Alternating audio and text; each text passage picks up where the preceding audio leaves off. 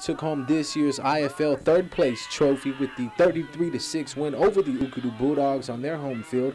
Guam High managed to keep the Bulldogs scoreless for 3 quarters after giving up a touchdown late in the first quarter.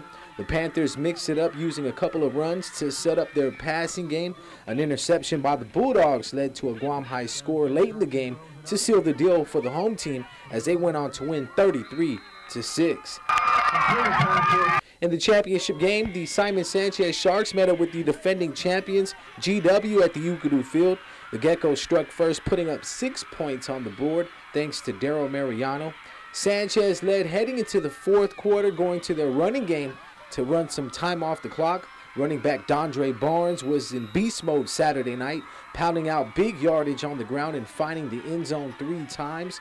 GW quarterback Joe Karen kept his team in the game, hooking up with Rayshawn Blas for 4 touchdowns.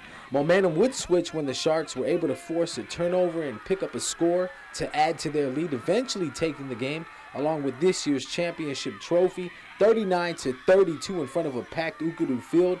Dondre Barnes put his team on his back, rushing for over 200 yards with 3 scores to bring the trophy back to the GW campus. Our offense came to play today. 4 years since we had the last championship. Our boys work hard. They work real hard. Good job for them. I'm really proud of them. They really stepped up and did their they did their job.